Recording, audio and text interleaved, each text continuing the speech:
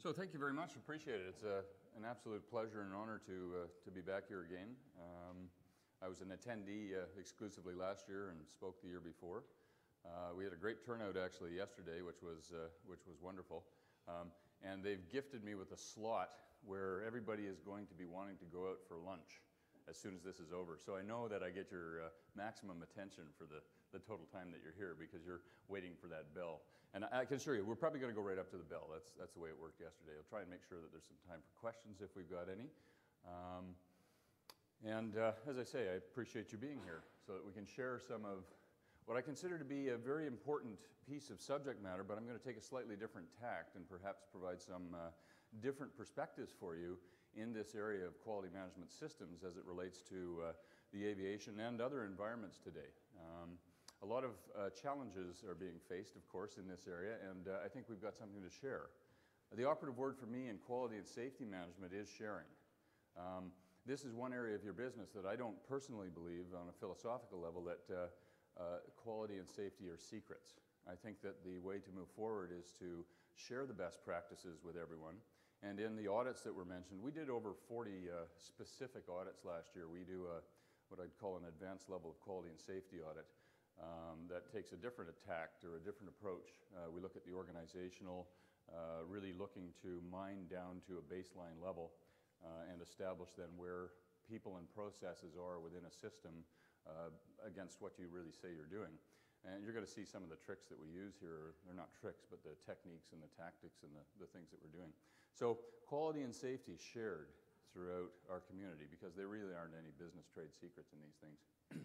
So we're going to look at quality beyond compliance, and that's what this is all about. And I'm going to start off with just a short video that really had some impact on me, and I thought it would be well worth it to share in this particular program. It sets a tone. So we'll wait for YouTube to come up. It's waking up this morning.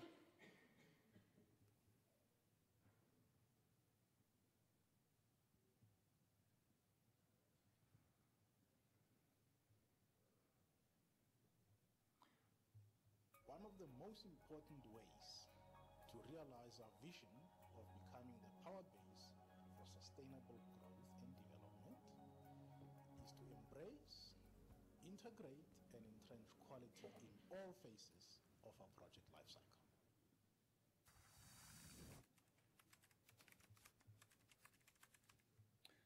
Let's see what YouTube is doing for us here.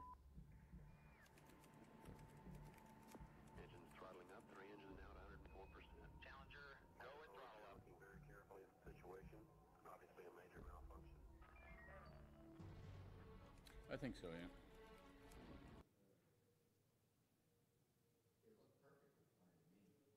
One of the most important Yeah, this is actually what quality looks like. realize our vision of becoming the power base for sustainable It's a classic piece of timing. And by the way, I can recover from this. This is not something that's a foreign.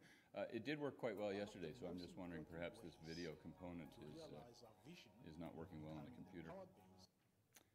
I won't spend too much time, but as I say, it's a poignant piece, so it may be well worth waiting for. Let's just shut that down. You think so, Paul? Okay. One of the most Yeah. important ways to realize our vision of becoming the power base for Yeah. sustainable You know what? It may not be working for us, which would be a shame.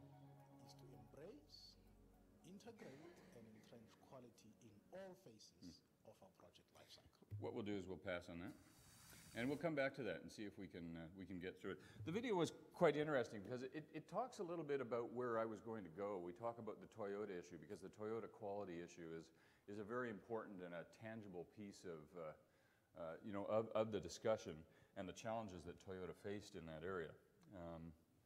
As I say, I really will try to come back to it. First of all, we're going into an area where there is a true regulatory paradox, and this is one of the things that we continually observe with some of the organizations that we're auditing, is that they're challenged because the logical path by which this system is sort of implemented in Canada, and I'm going to talk a little bit about Canada and the U.S. and Europe, because we do have an international audience here, and certainly we work in all of those arenas. The regulatory paradox is that there is a conundrum that's set up. You can see Challenges like economy in free fall, the nanny state, oil refinery disasters. You may have seen a presentation where Obama is pointing fingers, and Halliburton's pointing fingers, and Transocean is pointing fingers in the BP oil disaster. There are challenges that are there where, in that case, the regulator wasn't providing effective oversight, or they actually let a few things go. And we'll have a look at what some of those paradoxes are. First of all, when we talk about a quality management system and a safety management system and a flight operation within your organization, which one of those three elements has a regulated requirement for quality assurance, but not at the airline level, just below that, in Canada? Which has a regulated requirement for quality assurance? Maintenance. Just maintenance. And that happens actually in the United States and Canada, and it was. EASA is going down a path which is pretty interesting. We'll talk about that more specifically. But so maintenance has a regulatory requirement for quality assurance. Therefore, we all then made quality assurance systems to meet a maintenance regulatory requirement. We didn't put quality assurance systems in place because we knew that they brought value to the organization necessarily. We did that for a regulatory requirement. That's a challenge. The paradox is, though, that you weren't told to put one in for a flight operation.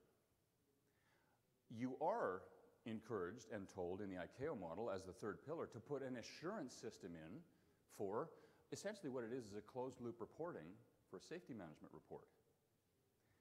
How many people think that during our audits we actually see the development of at least two independent quality assurance systems within the same company? If they have an AMO, an approved maintenance organization, a flight operation, and of course the associated administrative staff. I can't tell you how many times we see two independent quality systems being created in the same company under the responsibility of two independent people.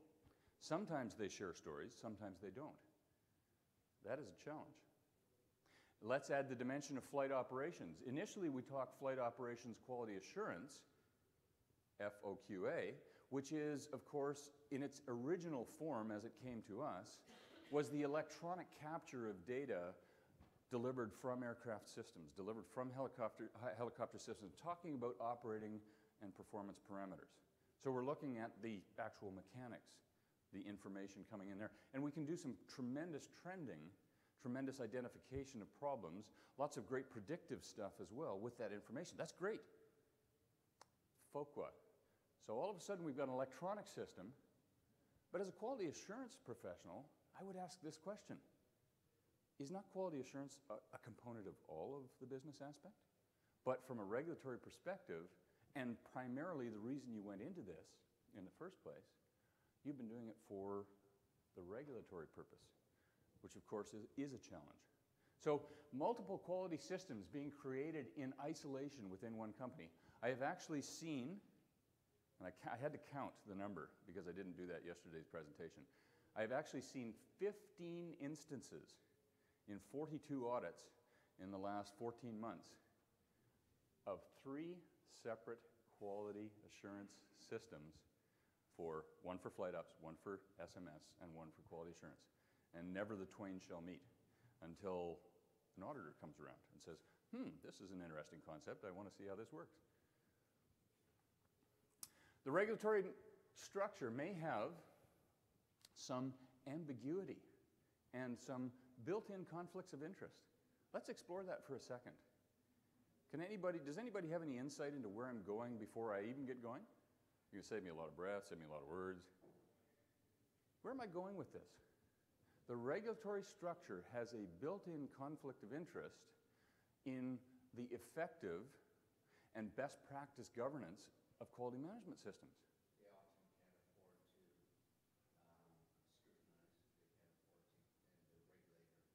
They can't afford to, and the regulator can't afford to go out and scrutinize and give audits to the operators, which means they're saying they haven't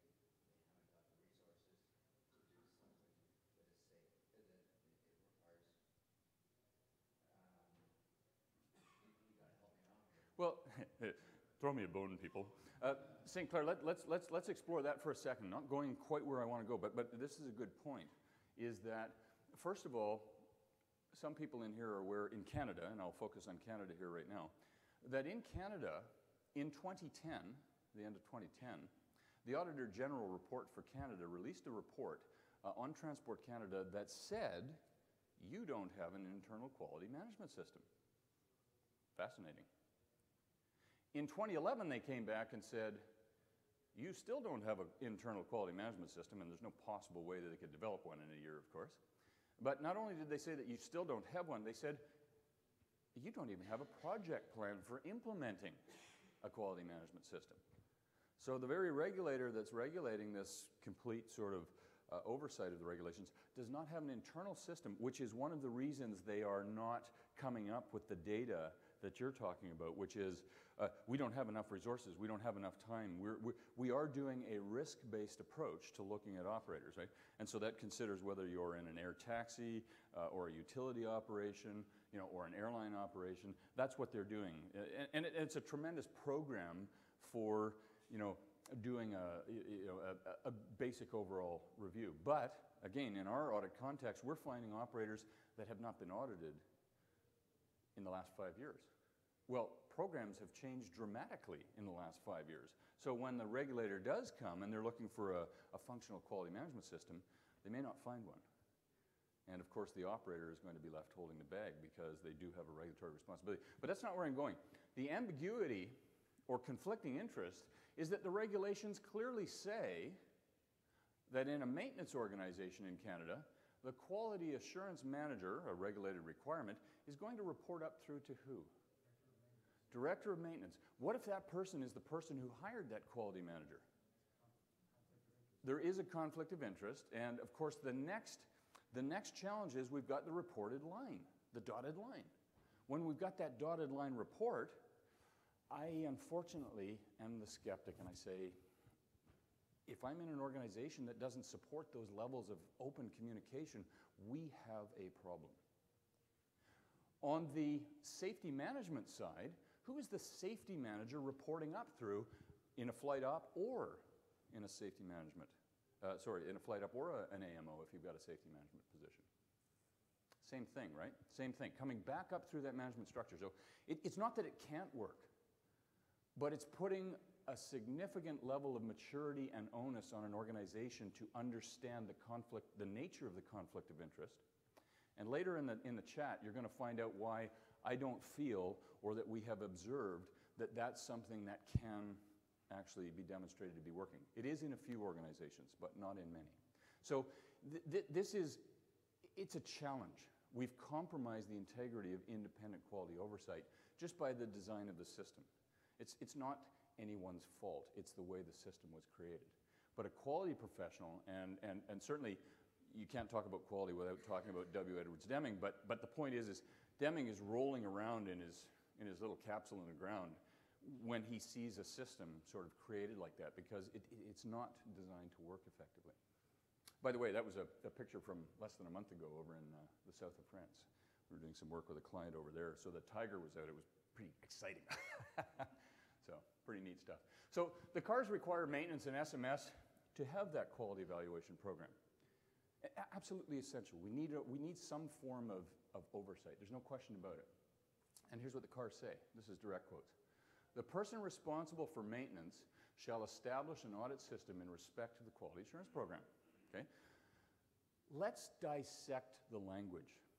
Let's not interpret the language, but let's dissect it so that we can come to some level agreement. Because this is a fairly clear statement. The person responsible for maintenance shall establish an audit system in respect of the quality assurance program. What big assumption is being made when that very clear regulatory statement is posted like that? What assumption is being made?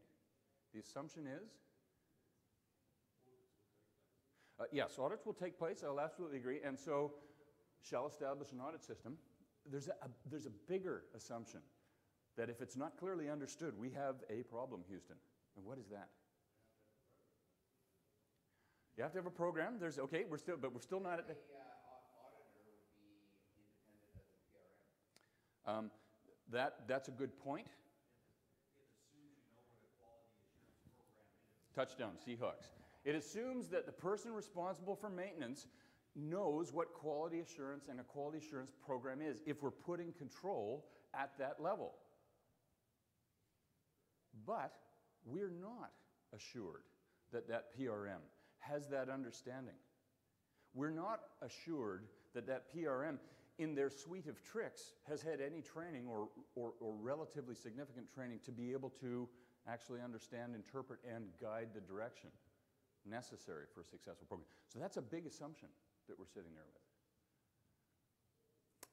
Another statement. Shall establish and maintain a quality assurance program that is under the sole control of the person responsible for the maintenance control system. This is a legal requirement. This is a legal position that that post holder, to use a European term, this is a legal position that that person holding that position has, and therefore they are going to take that legal responsibility, in most cases, to heart. They're also going to take it to heart, which means that the flexibility and control of the program, if it's under that person who may or may not have the skill set necessary, it's incumbent upon them to go out and get that training, or to bring somebody in who can, and now we're talking about size and scope of an organization. Can you afford to do that? Remember, these regulations apply to everyone. And so we have a possible break in the system right at that level, right at the management, the functional management level. The assumption that these things are clearly understood and that we can do something with them. So there is a move afoot, I'm aware, and I'm not sure what the status of it is now, but it is, I think it's a good move.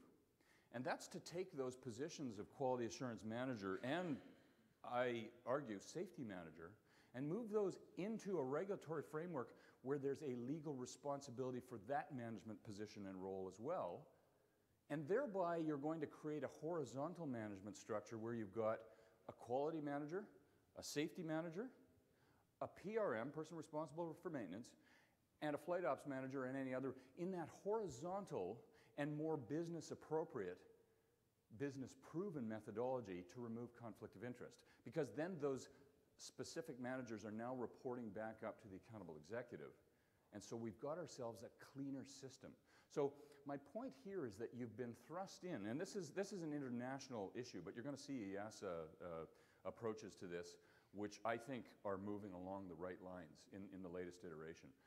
This is a structure that has been built with a flaw from the beginning, and it's created a significant amount of context, challenge, and problem for people trying to move forward in this environment. How does that not prevent two separate quality assurance programs running? One for flight ops and one. Well, if we wait till we get a little further along here, I think I'll show you how we can stitch that together and make that work. Have we considered these kinds of problems before? You can be darn right, because I'm a puzzle person. There's puzzle pieces missing from this equation, and I've got to figure out what's missing. So this is the result of 25 years of consideration, and from input, actually, from some people in this room. So there's a more clearly defined system. If we look at the EASA regs, some of these are in draft right now, and they're actually hot off the press. But the OR, the organizational requirements in the EASA Part 145, which is on the maintenance side, the management system, I like that. First of all, it's a management system. They've taken out the ambiguity of what it is. We're now going to treat it like a business process for our American friends. FAR 11965, more ambiguity. Management personnel for Part 121, which is airlines, does not specifically mention a quality assurance manager. They talk about a chief inspector. They've left that ambiguity there. What the heck? A chief inspector to me is a guy that is the top dog in the organization, or the girl in the top dog in the organization that inspects the product for return to service. Like, they've got the most experience. We forgot the quality part.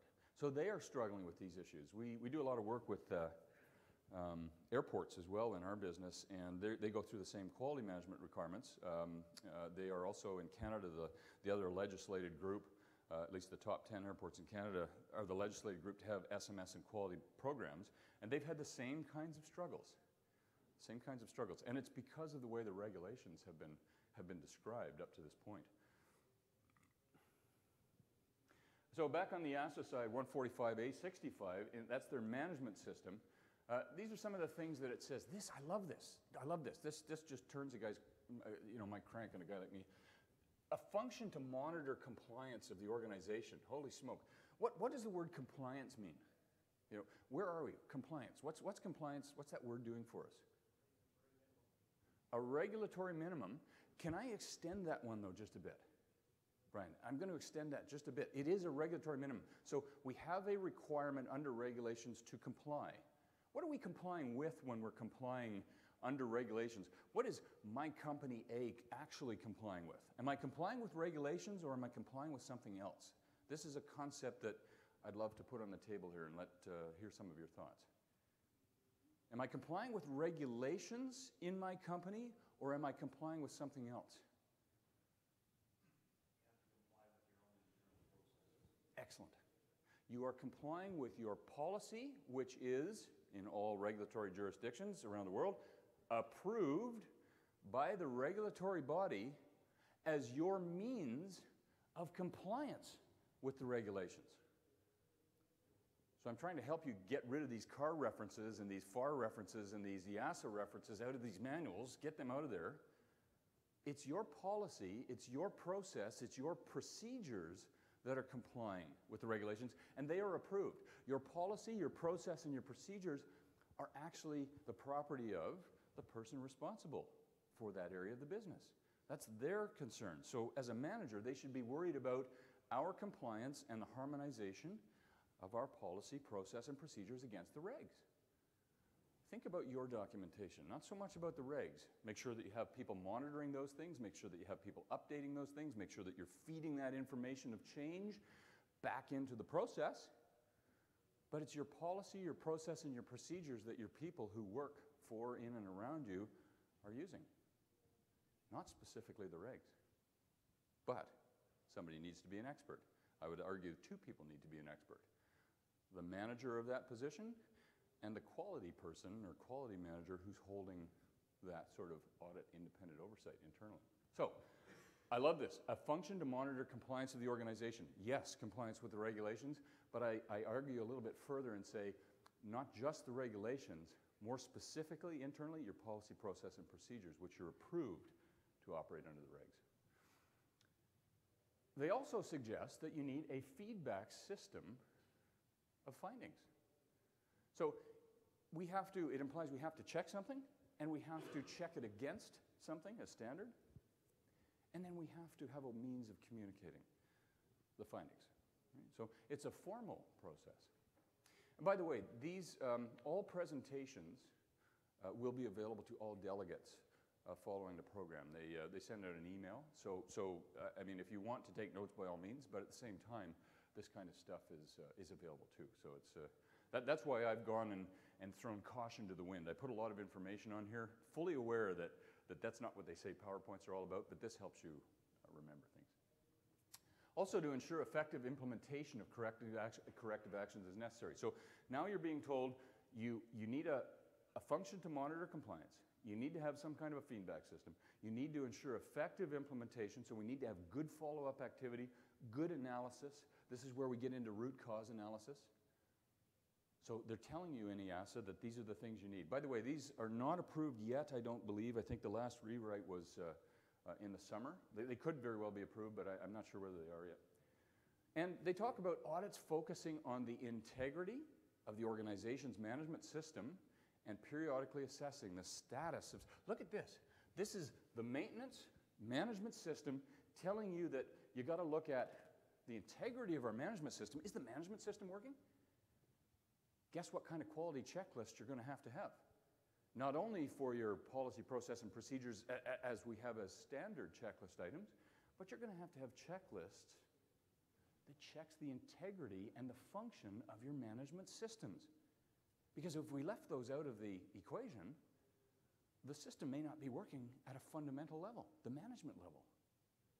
So you're going to have to create a checklist that works within that context to make sure that the management, that includes people, their training, their function, the follow-up activities. Are things being done in a timely fashion? If you say that you're going to have an immediate follow-up activity within 3 days, and that 3 days is not being adhered to, we now have a structured problem. It doesn't mean that the person with the follow-up activity can't do it in 3 days, but maybe their workload is too busy. It's not possible for them to achieve it in 3 days. So now we've got a bigger picture item. Notice how these are all interconnected. It's a very, very intricate sort of an environment. Very cool. And periodically assessing the status of safety risks. So in each area of business, we've got to look at, are the safety risk controls actually working? I mean, a great analogy, this didn't happen, but it could happen. You're in a corporate flight department that has business jets, and you have this high-value client worth $2.4 billion going into this $14.8 million aircraft. On board they go. Down they go to Las Vegas. They're going down there for the weekend. The flight crew lands, they disgorge the passengers, wonderful experience. They go to fill up the aircraft. They can't pay for the gas because the aircraft card goes bing. Sorry, sir, this card is declined. So the captain goes, oh my God, this is just ridiculous. What is going on? This is the third time this has happened in the last 8 months. I've talked about this before, okay? Captain pulls out his card, but unfortunately the amount of gas and his personal limit is too high, runs it through, bing, uh-oh. What about they go to the first officer? First officer may not have credit. That may be a young person in the system. Maybe they don't have credit. So now how do we pay for gas? Do we ask the paying client, listen, can you pay for this gas? We'll get you when you get back. I mean, it's the last time the client's going to come to that company, right? This is not a true story, but it's almost a true story. Or the first officer has the credit, goes and buys the gas, so now they've got gas, saves the embarrassment. What have we just done in a CRM situation to those two crew members?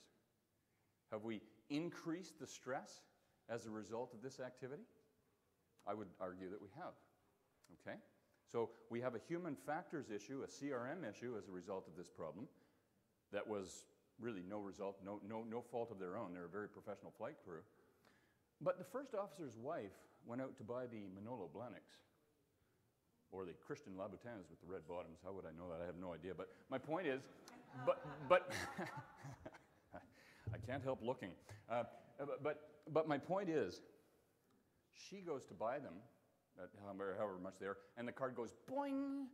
So he gets a call immediately, because that one's not waiting. He gets a call. So now we've enhanced, we've added to the problem. And the problem actually is a quality problem. Can anybody see where the quality problem might lay for that? Gas cards are bouncing and boing. Company has the money, by the way. Let's go into the structural problem that exists within a company that its pilots aren't able to pay for gas on the company credit card. Is anybody in finance or have any direct relationship with apportioning money within a company for those things? The finance department has shuffled their various card limits around arbitrarily to meet specific requirements. It's telling us that the finance group is operating independently of the operational group and don't necessarily have an understanding of the relationship with the operational group. I suggest that quality and safety management activities include all administrative functions, by the way, and you'll see that in a minute. But that's what's happened is finance is just moving these amounts around, but they're not correlating, not tying that into an aircraft, a crew, a time interval, a client. And by not doing that, we've compromised safety risk controls because we've really enhanced the challenges for that poor flight crew who really only need the pressures of the flight environment to deal with, not the pressures of a financial environment. If I went around the room here and if I went around with a full house yesterday and asked, I know that we would have some hands raised about those similar types of issues. So I love this system because it's telling us a little bit more. It's telling us a little bit more about what it is that we need to consider. How do you recognize what quality performance really is? Well, it has to be a mutually beneficial relationship. You'll notice that if you have done quality training before, I'm taking out some words that you see on a normal day-to-day process. It's a mutual beneficial relationship, and what's missing from there is between the client and the company, or between the recipient. And I'm taking that out because it's very hard for us to, it's hard for me to understand. I work in this environment. So let's make it into a language that we can understand. You have to participate. It's a two-way street. Right? You want something, I'm going to provide that something. Am I providing it to a standard and level of quality that you expect, and perhaps demand, or am I not? Or you're wanting something, God, I'm just not able to do that. As much as I want that business, I can't do it. Right? It's a mutually beneficial relationship. Quality performance has to be acted upon using fact-based decisions. How do we come up with facts within a quality environment? Any thoughts, any ideas? How do we come up with facts? Data. Perfect. Data. Yeah. Star Trek, right? There's data. Data. Fact-based decisions. We have to capture data somehow. I argue that the method of quality assurance auditing should be able to provide you, as if you make effective checklists, with data. And if you can handle that data effectively, it can actually begin to give you trends and indications. Are we getting better? Are we getting worse? We're going to talk a little bit about leading, lagging indicators down the road. Making quality a habit in the company. Easy to say, not easy to do, unless we have management buy-in to a quality program, understanding for a quality program, and absolute accountability for each other's role within the quality program. So in other words, managers need to insist that people are using the quality system. And if people using the quality system don't really understand it, then managers have a responsibility to ensure that the equivalent or appropriate level of training is in place. They are accountable for providing the people and process to do what we say we're doing. Critical. Sharing experiences and best practices. It is, quite frankly, the reason I'm here. I can stand in front of a crowd without too much fear and share those practices and things that I've observed and that others share with us through the course of the work that we do on the stage. So sharing best practices. You can do that inside your organization and outside your organization. A choice to be involved. It doesn't work without participation. It's as simple as that. So again, like you can't talk about quality without talking about Deming, because he's really the father of modern quality assurance. So in a book published in about 1980, if I remember correctly, Deming said that a system cannot understand itself. It requires a view from the outside. Very, very important, simple words. A system can't understand itself. It needs a look from out here. How come? Why do we have to look from out here?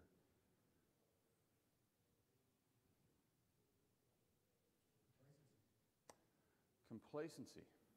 How about a word that starts with O? The story of O. Objectivity. Right? Yeah, can you be objective looking at your own systems? There's some neat arguments. There is some capability of being objective. If you've got a trained audit team or a trained auditor, that doesn't mean they have to have a PhD. If you have a trained auditor and you have exceptional quality assurance checklists, you can maintain a reasonable close approximation to being objective. But this is one of the reasons with the regs designed the way they are, where you've got a quality manager reporting up through some other functional manager that may have hired them, and a safety manager doing the same thing that may have hired them. That objectivity is lost because this person doing that may have a concern for their job. Right? There's another piece that creeps into that as well from an internal company position, is that we want our company to succeed. We know if we put this roadblock of an observed quality assurance failure of a system in front of us, it may inhibit our ability to do our job, to make the money, to keep our jobs. And people have that sense and feeling within them. They don't want to affect the working environment, not specifically for themselves, but for the others, their colleagues. There is that inherent fear that's a part of a quality management system. If you're not aware of that, it can jump up and hit you. So you really need to have that external perspective in cases. And within your company, you need that separation of those roles. That's how we can, that's the best effort that we can make internally to have objectivity when we're looking at something. Trained people, understanding the challenges that you undergo as a human being to operate in a quality system. In other words, don't judge, don't come in with preconceived notions or ideas. Come in with an objective viewpoint and use an objective checklist, which was created by your subject matter experts who are being evaluated. Objective, internal participation in creation of checklist, not the manager, but the people on the line doing the job, the ones that are hot and heavy. Against your policy, you've created yourself an exceptional checklist with a good chance for objectivity by having a trained auditor who understands the human failings that we have associated with auditing. What is a quality template? Continuing what it looks like. Deming said the first step is transformation of the individual. How many here knew that W. Edwards Deming's principal fundamental tenet for successful quality management was the knowledge, the skill, and the ability of the person? It's not about the structure. It's certainly about the structure, but the first tenet is about the individuals within that system. Do they have the tools they need to do the job that we ask them to do? Because if they don't, then the system is already starting with a flaw. So, first step is transformation of the individual. Transformation is a big word. People don't change immediately. It's intermittent. It's hit and miss. It's when the situation and the appropriate time is available. Or when I've read a new piece of material and go, oh, I didn't know that. Or when you've attended a place like this. You're learning things. It's an intermittent process. It's a continuing evolution. And when the individual begins to understand the system of profound knowledge, it's important to understand what that really means. So let's have a look at what that means. When you talk about profound knowledge, you've got to understand that system that you're working in. You've got to understand the components and the parts of that system, how you fit in with that, how they are supposed to work in the best situation within your company. So you've got to have an appreciation for the system. You need to know what variation looks like. Here's a perfect example, or as near a perfect example as we can get. Here's an example that is missing this. Here's an example that's missing a little bit more. Here's an example that's completely out of control. I audited a company not so long ago that has had a demonstrably enormous level of growth. So all good things in business. I mean, unbelievably enormous level of growth in a very short window of time. And what's happening in that structure is that the very first premise of management of change is not solid enough for any manager in that system to put their finger on where they are at any given time against the big plan, because the big plan is not really intact. So they're actually living on pretty much a day-to-day growth model, which is a challenge. And you'll see why in a second. The variation is that if a plan is not in place, I've got nothing to measure against the plan. And it works like this. It's one of these crazy pieces of physics. I looked at this board and I went, guys, you're well, not only that, but you're not going to give me any markers that work. That's point A. Really don't need to see my writing. There's point B, and there's the journey that we're on. I think anybody in this room could understand that if I could put some value to this, there's 0, there's 1. This isn't math, so I'll keep everybody with me. There's 0, there's 1. We know that if we take a step or a series of steps, we're going to get from the starting point to the finishing point. But what we're talking about when we talk about variation is we're talking about where are we on that roadmap? And I know that I've got at least one engineer in here who understands this particular sort of creep and deterioration, a move towards chaos, is actually taking place in all physical activities within the universe. What's the name of that word? It starts with an E. Anybody know? Entropy. So things are basically coming apart over time, right? St. Clair's here because I planted him here. He's just in case. No. Things are coming apart over time. And so it's natural to know that a system that we have in place, without monitoring it, without evaluating it over time, it's probably going somewhere other than where we want it. It's moving in a direction. If that direction is clear and the instructions are clear, it's going to have a better chance of getting there. But we're not so sure where it is. So variation is very important to understand, and understand that the systems that you built are actually breaking down as soon as you build them. They're breaking down before you even build them, right? Because that's the state of the universe. So we have two types of knowledge that we talk about when we're talking about this profound knowledge. There's the knowledge of how. So I'm riding a bicycle. There are, I think we could all agree, physics associated with riding a bicycle. There are physics associated with me being able to remain upright, move in a direction on that bicycle. That is the knowledge of how. But really, what we work in, for the most part, is the knowledge that. I know that if I get on this bicycle, I am going to be able to ride this bicycle by turning the pedals, and I'm going to get to where I want to go. Right? The knowledge of that is really what's important for us at this working level. We're not designing and creating things necessarily. So we need the knowledge of that. And then, unfortunately, or fortunately, we have to understand some things. Psychology of the individual, the group, the organization. Let me give an example. When I was at the Mars, not on Mars, but at the Mars, one of the projects that I thought might be of value would be that when you've got a great big old airplane that's built in the 1940s, 1946 actually, to be honest, that aircraft with those radial engines, and when there's a flaw in the design of the engine structure, the castings, you're going to have cylinders cracking. And when you're flying on a fire and the power is coming up and the power is coming off, this poor old thing is working very hard. And it's inevitable that we're going to have a cylinder fail or crack or whatever, which is going to result in the aircraft having to be brought down. Maintenance is going to have to take place. Cylinders are going to have to change. You might even lose an engine depending on the nature of the failure. So I thought, let's be preemptive about this. Let's assume, because the data substantiates that, let's assume that we're going to have an engine failure. Is there any way that we can prevent a cylinder failure during operations? And the reality is you can mitigate, and I'm a mitigate word person, you can mitigate the risk to a certain level by enhancing the oversight, the audit inspection of the item that you're concerned about.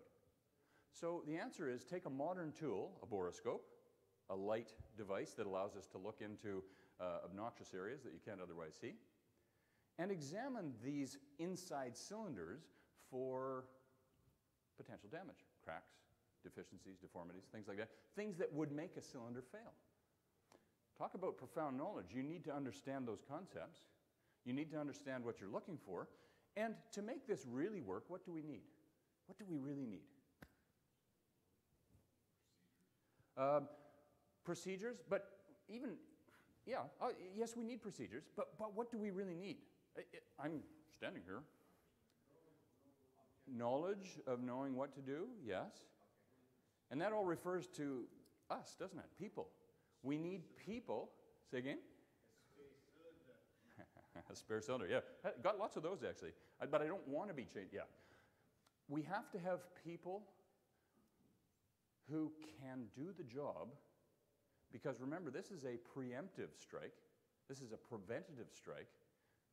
And so what else do we have to have within the person that we're going to choose, or persons that we're going to choose? What do we need from those people? Remember, we're talking about doing something in advance of something happening. So what do we need from those people?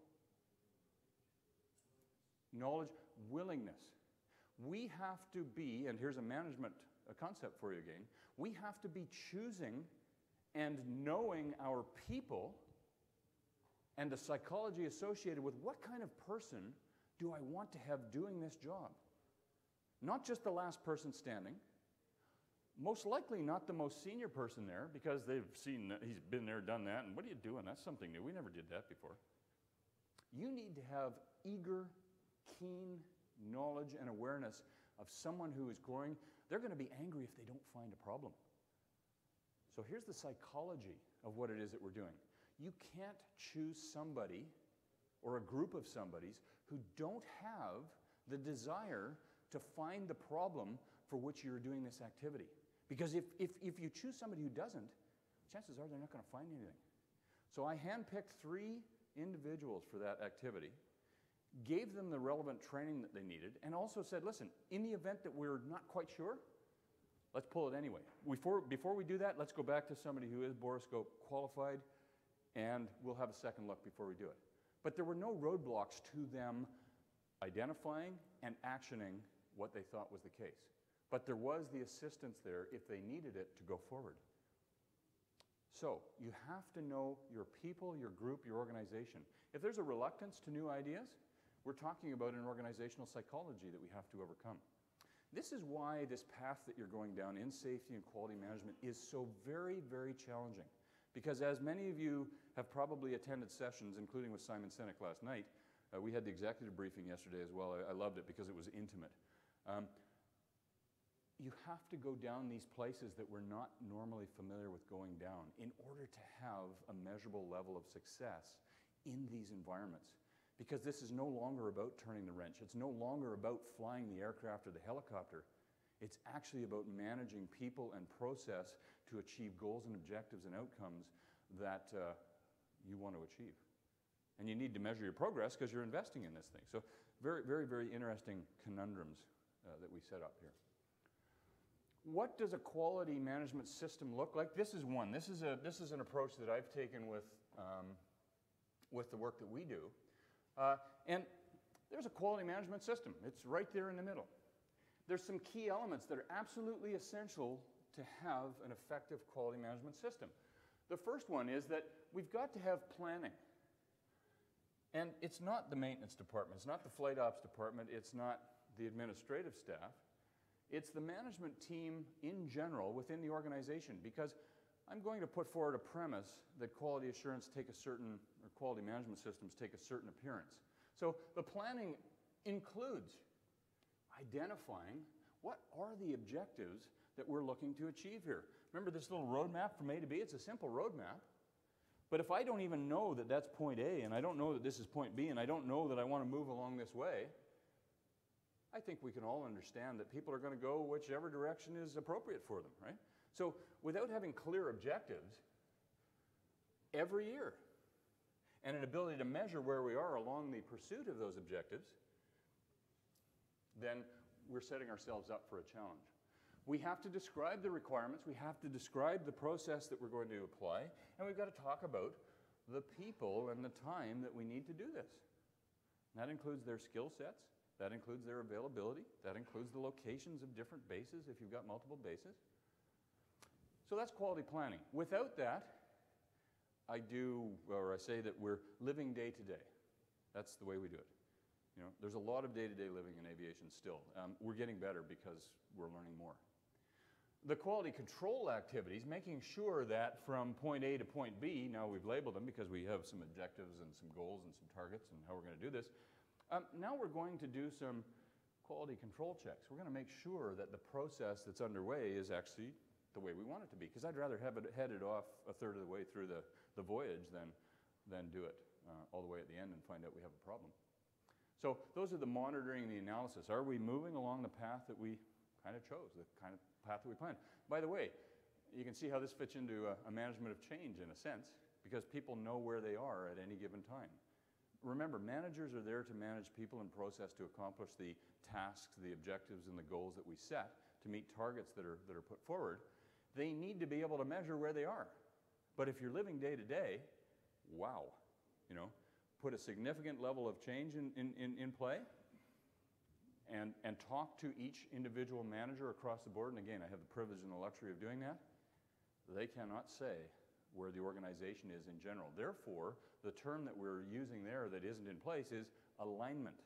There is no management alignment in the accomplishment of the bigger picture. Everybody is living day to day, and therefore they are under pressure when they're doing that. Because when you measure your progress, I'm not anywhere near where I expected to be. Quality assurance activities, so we're going to look at and make sure within the quality department and engaging the functional managers that we have the internal audit. Boy, that's a bad spelling mistake. Management process reviews, making sure that management understands where you are at any given time. We need qualifications for personnel. We need a report card, the snapshot, the audit completed document, possibly an executive summary. And we're going to use some tools within this framework here, root cause analysis, corrective and preventative actions, that are essential to the effective resolution of those challenges and problems. When we have the report card, we can also compare departments, or we can compare major areas of management against each other to see whether or not we've got any systemic creeping issues across the board, right? Because this is the place that you can see that. And then ultimately, the net result of all of this energy and effort that you're putting forward is over to the lower right, which is the quality improvement. That's the net result of a quality system working. You know, you need to see improvement, because why are you doing it otherwise? It's an improvement to your business process. It's an improvement to the way you do business.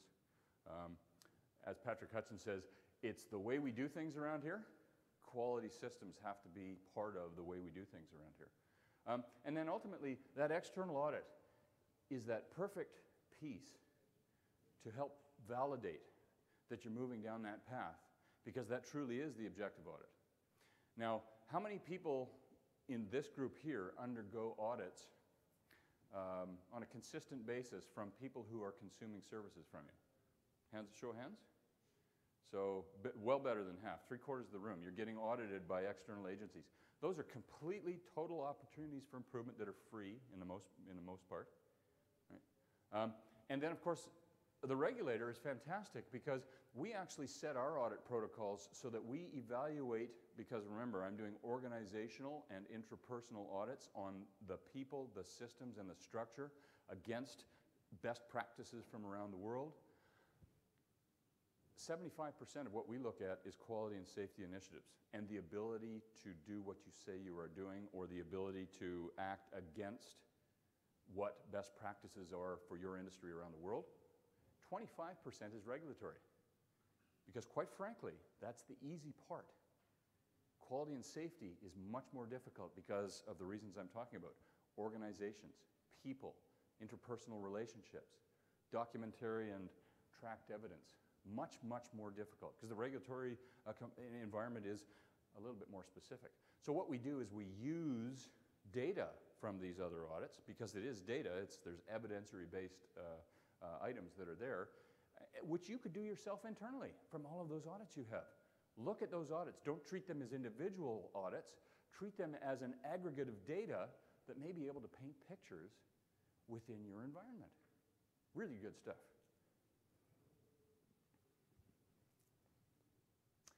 This one's mine. I had to really put some thought into what are we really looking at. This is aviation context. So this is any aviation company in the world at any level who has a flight operation and a maintenance component to their company. Any company in the world. They also have an administrative component. Where does the accountable executive live in this diagram? Oh, I love it. Home run. Absolutely in the center. But they're just not living in the center. They're kind of touching all of the spaces, aren't they? They're not a dot. They're actually a circle. I thought about putting one in, but I thought, no, that'll be a better question. Where does the safety manager really live in this diagram? Where does the safety manager? Take a stab. On the next slide. Outside. Anybody? This is a philosophical question. He's in the center. She's in the center, whoever it is. They are in the center. The accountable executive and the safety management systems manager are living in the center. And of course, their sphere of influence touches all three. Both of them should have an open door. Both of them should have an open door. And not to belittle Stuart's point, because I absolutely agree, it's on the next slide, or in my case, it's on the next mirror image that's coming in. There's the system, right? We didn't talk about the manager. We talked about, now it's the system. And the safety management system is a structure and a concept using the ICAO model, policy, risk management, assurance, and promotion, that lives over top of the entire triangular organization. Notice that my safety management system is definitely including input and expecting input from the administrative side. Even the person that sweeps the floors in the hangar at night, because that's another set of eyes and ears, and they very much have a role to play in your safety management system. It needs to be a fully encapsulating communication system. If you're missing a part, your safety management system is missing a part. Regulatory compliance, regulatory structure of safety management systems is also set up to fail if you live by the letter of the system. It needs to be an encompassing act. What extra thing am I going to throw onto this diagram? And that's going to allow me to go back to a point that I talked about right at the beginning. What's coming next? Any thoughts, any ideas? What's coming next? I'm going to tell you, there is something coming on top of this diagram. Okay? I'm going to give you a hint. What's coming next? No. No. We're beyond regulatory compliance when we're in the world of quality and safety management. What's coming in next? So, we have an organization. We've got and I'm going to back this up just because I like how it comes back in. So, remember what we said. The regulations are infused over this whole piece. Right here, at the maintenance side, we've got a regulatory requirement for quality assurance. We've got nothing referencing quality assurance here. We've got nothing referencing quality assurance here other than FOQA, but I do know that the reg is changing, and I do know that there is evidence of it showing up in certain, well, certainly in the 705 it's there, but for the other operators. And again, the same holds true in the global area. We just threw a blanket of safety management systems on top of this, so there it is. Notice it's got an assurance portion. What do we want to eliminate? The ambiguity between a regulatory requirement for maintenance to have quality assurance, a potential regulatory or a proposed requirement for the safety management system, managed by another person arguably, and its assurance component, but we've got nothing for admin, and we do have some flight ops quality assurance. We want to eliminate the ambiguity of a three-part quality assurance or quality management system, pardon me, by having a single unified quality policy under the control of a quality assurance manager who has the requisite skills and abilities. And by the way, we have clients who have 4 people in their company, and they're doing this. So it is completely scalable if you understand the nature of how this system should work and work to an effectivity. I'm just using business practices, not aviation practices, to come up with this kind of concept. You need a unified blanket of quality assurance. What is the difference when quality assurance is applied to flight ops, to maintenance, to your administrative piece, and the safety management system? We've got a unified policy. What is that? This is how we do quality. This is how the system works. I don't care whether it's an ISO system, an AS9100. It doesn't matter. It's a unified quality system that meets quality objectives for whatever system it's going to be challenged against. When we go to maintenance, when we go to flight ops, when we go to admin, what's going to be, and safety management, what's going to be the difference in a unified quality system between one area of business and the other and the other? This is why there's a problem. This should be coming to the lips in most cases. It's just the checklists. The checklists against the processes, the policies, and the procedures that you say that you are using, or those steps that you say you are doing to accomplish the task under which you are regulated. And this is, people are having problems with the checklist component. By the way, we have a flight operation, and I'm going to assess training within the flight op department as a part of my internal quality assurance mechanism. Who do you think is best qualified to create the checklist for training within our organization? A training manager? I heard you, did you? Chief pilot, training manager, anybody else? Huh? Line pilot. Let's explore that one for a second because that's my favorite. Who is best qualified to know what exactly is going on the line on a day-to-day basis? It's the line pilot. And we forget. We think that it's going to be a manager. The managerial component needs to be there. For example, Quality manager should create an architecture checklist, a standard checklist that we use, and we just change the title and we just change the subject matter that's in the checklist. But it should be the people who are responsible, the managers, and the people who are executing, who are doing the work, that are the best to create the checklist that you need. And then you bring them back up to the management chain, because we actually do have some objectives, goals, and targets that we have to meet. And we need to make sure that they're within regulatory, pardon me, not regulatory, but policy, process, and procedure definitions that we're looking for. But I argue that you could take those checklists and give them to somebody in that department for a weekly evaluation at the local level. Buy-in. Do we do what we say we're doing? Well, Jesus, I helped make this checklist. I better not do this. I'll give it to the new pilot. He's got some basic audit internal training that says, hey, listen, be objective. Don't check something that you've done on your own. Don't default to what our normal day-to-day philosophy is. Just simply look at the checklist. They're very clear. Are we doing that? Can you imagine the level of control your organization would have if those people within those departments were actually doing these as a part of, and it doesn't take long, it's actually a quality control mechanism using the people in those departments. And there's a better one. What if pilots looked at maintenance activities and maintenance activities looked at pilots? We do have clients that are doing that. Wow, does that ever expand the level of knowledge within an organization? Very, very cool stuff. And this was just a trick to get me to look at my watch to see how my timing is. So my point is that there are some very unique, very inexpensive, very cool approaches to actually governing this system and deriving the results you need. Now, what you're going to do is create lots of data. And you can start, as a manager, managing and mining that data, because it's going to give you an idea, not only at the local level, but also at the organizational level, which is really, really cool stuff.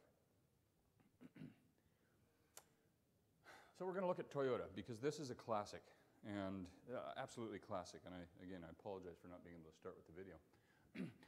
Consumers were surprised in October 2009 by a series of highly publicized and really tragic fiery crash in the California area, Los Angeles area, where a Lexus, the signature vehicle within the line, actually had that accelerator stick and people died. Immediately after that, Toyota announced it's recalling 3.8 million vehicles. Boom, the hammer drops. Right? There's an expense associated with that, obviously. It's just a terrible place to have to be, especially for a company that was a beacon of quality. I mean, it was a beacon of quality, revered for its sterling levels of quality, world-class by itself, the one that everyone was kind of coming up to. Of course, Deming's influence in the 1950s, following World War II, is part of the catalyst for what got this going. Definitely indications that the quality level of products had fallen off in recent years. They had internal evidence that the quality of that program was falling off, production program. In the 1960s, they pioneered quality improvement methodologies. Following that, they developed the total quality control, sometimes called the Toyota quality control because of the T. And it was the genesis. Is there a Six Sigma person here? Anybody got Six Sigma of any kind of degree here? Yes? No? What level? Yeah. Green belt? So Six Sigma is probably one of the most intricate methods of quality management. That's arguable because now we're talking at the theoretical levels again, but it's a tremendously powerful tool. The genesis of Six Sigma came from the Toyota programs. And Toyota was the first to link quality, customer satisfaction, and profit. In other words, they knew that by going down this route, by empowering their people, by producing a quality product, and making sure that people were happy with that product in front of the actual construction, that their profitability would rise. That forced me, when I started to go down this path, to do a return on investment calculation and a study to make sure that I could validate when I talk to CEOs and CFOs in the work that we do, that I had the data that demonstrated the financial success that you could achieve by investing in quality and safety management programs. They are measurable, they are tangible, the data does exist, and when you mine it, you can really see the concept and how it does work. There has to be a piece of a profitability associated with your investment in that. And that's why I say beyond regulatory and compliance. Management philosophy, employee training, and growth were nurtured. So you have to know as a manager what you need to do. You have to train your people, and you have to validate, not by writing an exam, you have to validate that they are actually leaving the program, the training class that you put them in, with the knowledge that you expected them to take away in order to, what my good friend Dr. Tony Kern says, hold them accountable for their actions in the professional role. It's another thing that we don't do well. We do not validate the efficacy or the effectiveness of training for what our intended goal and objective was. One of the tools that you can do that with is a quality system. Are they performing the way we expected them to perform following the training? Do you need somebody who understands quality management when you start to go down this path to get effective quality results, do you think? Is that a fair question? I think we do, right? I think we need to have someone that does understand quality process well enough and who will continue to learn. In other words, you're getting your pit bull in there who loves quality and just wants to do everything they can. And you have to give them the latitude to learn to benefit your business. By the way, I'm going off on a tangent for a second. You need to tie financial metrics and performance to quality and safety management systems in order for you to be able to manage them the same way you manage the purchase of a new helicopter, the pursuit of a new client, the cost expenditures that are associated with your business. If you do not equate a dollar sign to your investment in quality, to your investment in safety, I can assure you, you are not going to have a holistic and effective program. You're going to be treading water the whole time. Because you don't manage, no matter what you say, safety is a heart and a passion. Take the heart out of the equation, what are we left with? It's a business. How do you run a business? We run a business to make a profit. We invest to make a profit in people and process and new tools and new technology. If you don't do that with your quality and safety programs, ouch, because you're not treating it the same way. No matter what you say, you're not treating it the same way. So a basic principle of risk management, identify the risks early, eliminate them while there's still minor problems. And we do that in a structured way. Toyota executives had a number of warnings about deteriorating quality. I mentioned that already. Following the initial recall, we had another 3.8 million recalls for a total of over 7 million. That number's going up, so too is the cost. The cost for not maintaining quality. In 2010, a Gallup survey found 36% of the Americans felt that Toyota vehicles were unsafe. Just think about that. Pre-2009, 14% were polled. God knows why they would do a poll like that, but it was 14% felt that Toyotas were not safe. I would argue that that 14% may not be a realistic number because that was probably just somebody saying that, right? Well, I heard, so on and so forth. But following that, look at the damage to the business. Over a third of the community felt that Toyota vehicles were unsafe in general. May 2011, more than 20 million recalled vehicles, and not specifically for that same accelerator problem, but there were a host of, as you can probably remember, a host of other quality failure, system failure items that occurred as a result of a conscious decision within Toyota, as we'll see. Root causes: management decided to pursue rapid growth, increasing complexity of the products and new technology. They were unable to forecast the types of failures that the new digital and electronic technology was going to introduce to the marketplace. Those types of development structures are moving along rapidly, and so if you have a problem, a system integration problem or a technology problem, and your production line is moving, you have that the big snowball growing behind you as you're running forward to try and pursue new activities, new businesses, new technologies. So those are some of the root causes. Another thing that they did, and here's some of the cost savings, I'm gonna translate this into real numbers here. Toyota disbanded a high-level task force that had been set up in 2005 to deal with quality issues. That's a positive, proactive, very, very good tool. Right? You've got an independent management team that's looking at quality issues. But then management believed that quality was part of the company's DNA. You know, it's part of our very fabric. It's there. Right? The problem is, who does DNA really belong to right now? In this room, who does DNA belong to? The individual. Yeah, DNA is a part of us. Is DNA a part of this room? Collectively, it's not. Although Simon Sinek argues that when you do have that little shot of serotonin, from the handshake, that's a good deal, right? Maybe we're transferring something there. But my point is that DNA does not belong to your culture. It's the wrong attribution. It does belong to the person. They felt that it was part of the company DNA. They didn't need to enforce it. Hence, that committee got taken apart. Politically powerful executives. So the big bosses shrugged off early warnings of the people feeding it up the pipeline. Holy smoke.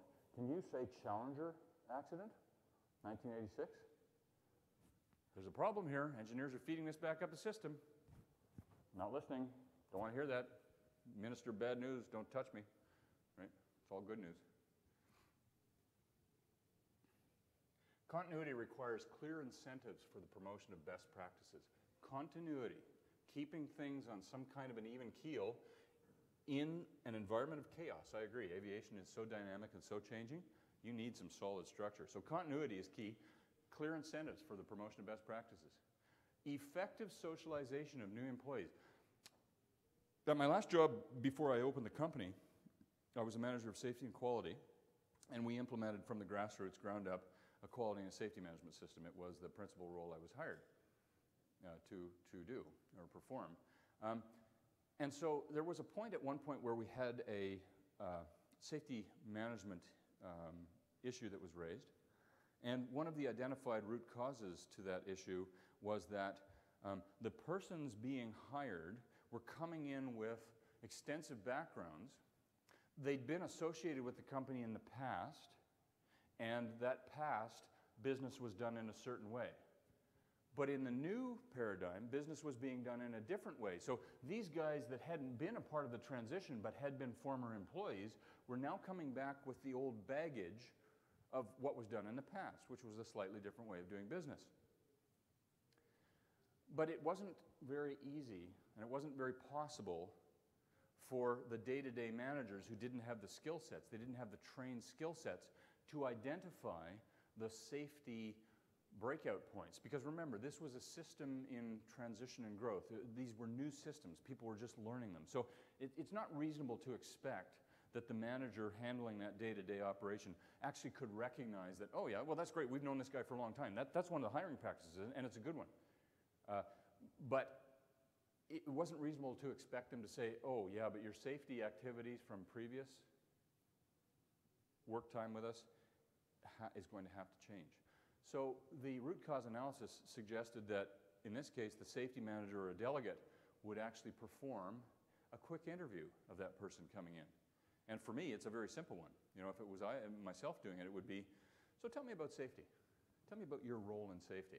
And very quickly, it's very easy to identify as a safety professional. It's very easy to identify, are they telling you a line, or are they actually telling you from the heart and what they believe and what they know? So the idea was, run that person through a safety question, right? An in-person safety question. Guess what? It was never done. Never done. Never implemented, never changed. Guess what happened? Right in front of a large client, a person left a machine with the engine running, rotor blades turning. Holy smoke. Yeah, and you've got a safety program. I can see that. Went in and had a coffee. Why? Because that person came from a background that had thousands of hours in a tolerant environment to that risk in the middle of nowhere where nobody saw anyway, but because the pressures put on by the client at that place and in those times was such that that's what they wanted the person to do. That person just came with some baggage that just was not appropriate for this environment. By not having that objective view, and by not using your own skills, knowing that in this environment, these are the bad habits, in this environment, these are the bad habits, and so on, by not compiling those into an entry employee interview or evaluation, those points were lost. So the knowledge that was there was not applied. And it became an interesting thing. So effective socialization of new employees is what I was really trying to say in a few short words. Supportive organizational culture, adhering to processes, strong problem-solving processes. These are some of the things that you needed in that Toyota example. But it really was management's decision-making process that was flawed.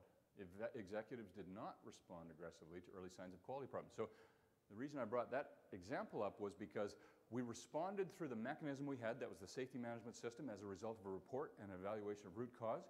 We put in and agreed to an activity, but that's what happened.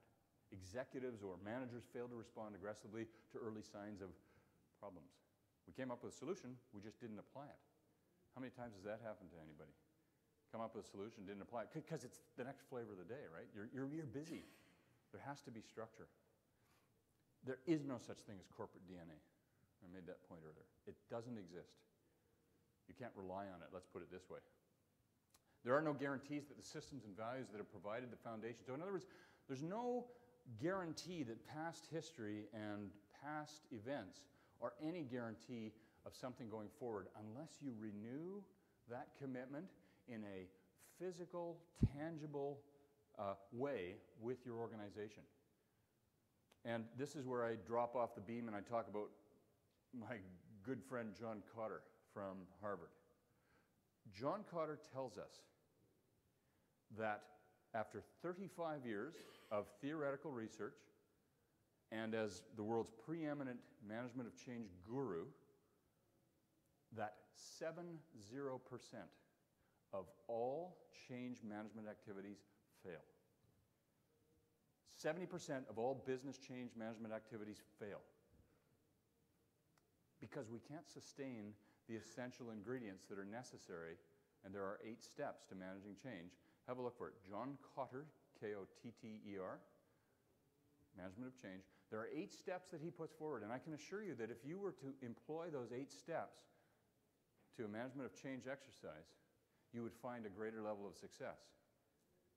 Because as Dr. Patrick Hudson says, it's about a 2-year time frame for change actually to be implemented, incorporated into an organizational culture. So think of what that means for anybody that's running companies here. You've got to be, you have to be clear and sustained in that message of commitment for about 2 years. Because as soon as you drop that message, we're not changing. Because this change that's taking place is a change which is not in an emotional state. Human beings change in an emotional state. Think about a relationship that you've had, think about a loss of a loved one, all of those things. You go introspective, you begin to reflect, you look at what could I have done differently, what was good, what wasn't good. When you get angry, when you have these disputes with colleagues or with friends or family or whatever, it's at that point when we are under emotional stress. What happens if your company has had an accident? I watched a company who had an accident implement the most complex and bought-in pre-flight helicopter risk assessment I've ever seen. And of course, when I looked at it and I said, are you guys actually using this? Oh, God, yeah. Let's show you. And they started pulling out all these risk assessments that these old-time pilots would never have done had they not lost colleagues in an accident. The time was ripe. It was a classic indicator for me of the fact that we do change under emotional duress. But this type of change is the one that requires prolonged attention to detail. It's part of the management complexity. It's not intuitive. Total cost, $3.1 billion. Do you know how much they saved by disbanding the management team and by switching from a program of quality to growth? This is astonishing. It was $100 million that they were looking to save. Look at the cost of that $100 million. That's now reflected by the one. You know? So how did that little cost savings exercise go? Pretty challenging. So managing in a quality environment, management responsibility for creating a system. All of our people are different. We have to have effective on-job training. Transfer those skills within your organization that are good, that are getting better by refinement through measuring through quality and safety. And train on the job. Break down the barriers between departments. That's why I was saying cross-pollinate for the audits. Man, boy, do people ever learn a lot about each other when you start doing that. And there's a lot of resistance to that change, by the way. Responsibility of supervisors must be changed from, if we focus on quality, we're going to get higher levels of productivity. If we focus on productivity, we're going to have a Toyota accident that costs us $3.1 billion. Good lesson learned. Vigorously support education and self-improvement. Vigorously. I encourage you. Here's the problem. we've got pilots and we've got engineers. They are siloed, right? They're very well educated and trained, undergoing training all the time, from ab initio all the way right up through to the highest levels of performance. They're doing the same thing in the engineering side. How many here have succession plans in their company, identifying people who are going to be good future leaders and then training them in the areas of business management and responsibility that they're going to need when they take that job over? Or are they just such good pilots and just such good engineers that we're going to push them over the management line now and say, man, you were a great pilot, man, you were a great engineer, would you want to be a manager now?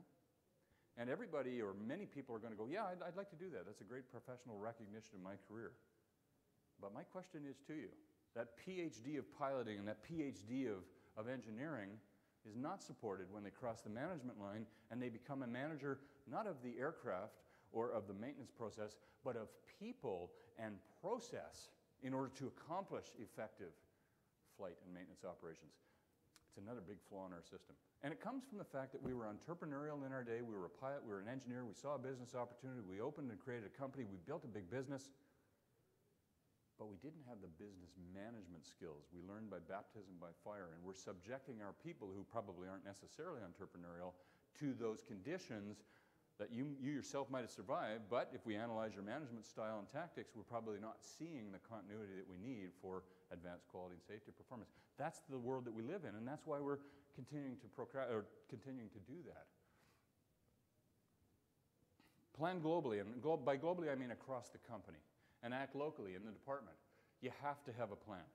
You have to have quality checklists for the individual departments created by the people who are working in the environment, managed by the people who are responsible for managing.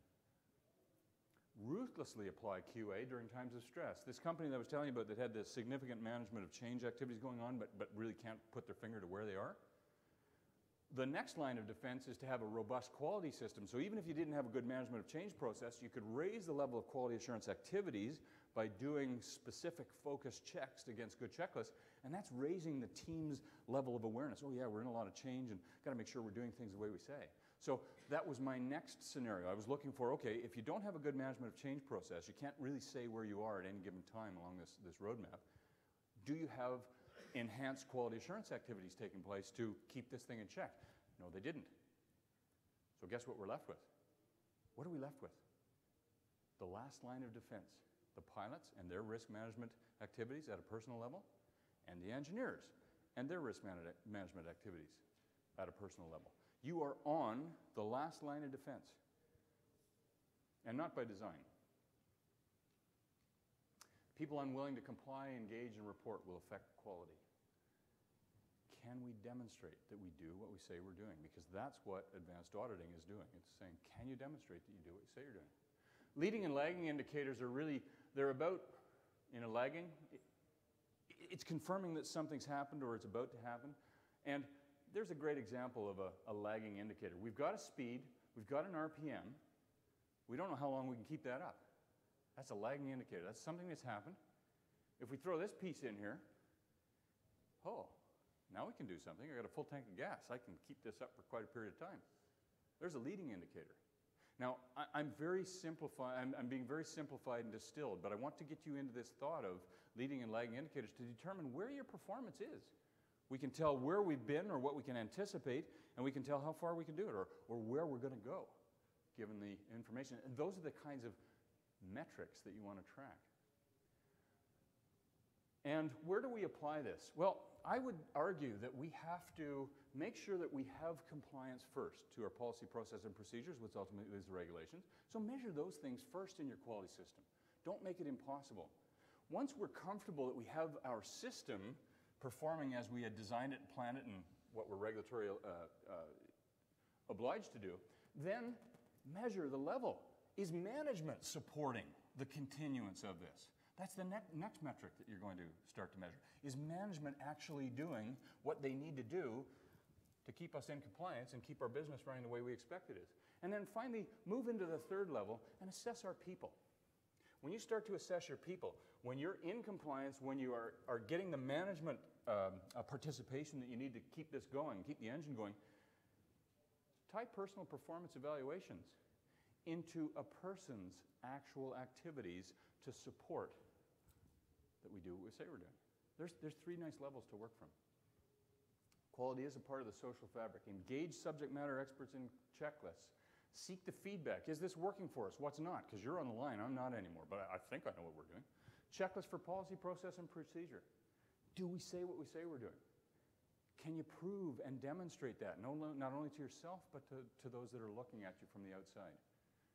Qualify and document your auditors. Make sure that you, again, hold true to the fact that the training that these people have is appropriate for what they're doing, and that they can, with the tools they need. It's like the boroscope guys. I picked guys that wanted to find problems, trained them on the boroscope.